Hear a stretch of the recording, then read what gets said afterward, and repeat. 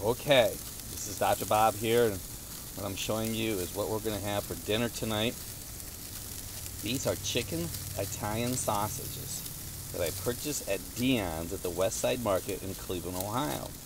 And bell peppers I just purchased today at the farm market at Crocker Park from the Amish. I stuffed these, they're banana peppers from the Amish at the West Side or at the farmer's market. Stuffed them with the chicken sausage. I had a little bit left over here, so I wanted you to see of just possibility. This is a chicken patty and that red bell pepper.